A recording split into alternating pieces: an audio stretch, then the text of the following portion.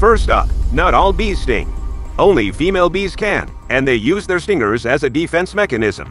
Today we're diving into the world of bees and getting up close with the bee stinger. Now, here's the buzz. A bee stinger is part of its abdomen and has tiny barbs, which look like fish hooks. This is why it gets stuck. Once the stinger is in, it releases venom from a sac in the bee's body. This venom causes the pain and swelling we associate with bee stings. But here's the kicker. When a bee stings, it can pull the barb stinger back out. It leaves behind not just the stinger, but also part of its abdomen and digestive tract.